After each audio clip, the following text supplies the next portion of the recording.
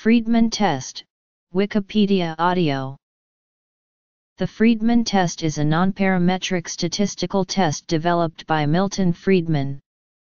Similar to the parametric repeated measures ANOVA, it is used to detect differences in treatments across multiple test attempts.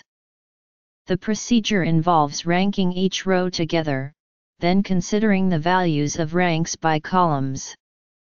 Applicable to complete block designs, it is thus a special case of the Durbin test.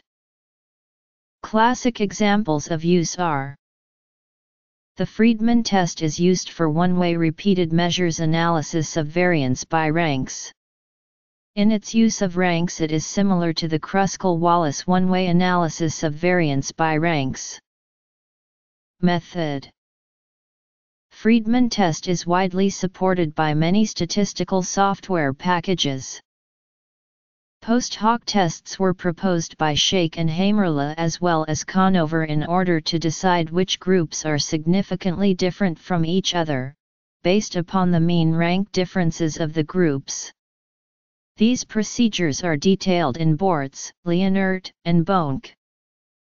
N wine judges each rate K different wines. Are any of the K wines ranked consistently higher or lower than the others? N welders each use K welding torches, and the ensuing welds were rated on quality. Do any of the K torches produce consistently better or worse welds? Not all statistical packages support post hoc analysis for Friedman's test, but user-contributed code exists that provides these facilities and in R. Also, there is a specialized package available in R containing numerous nonparametric methods for post hoc analysis after Friedman. Related tests. Post hoc analysis.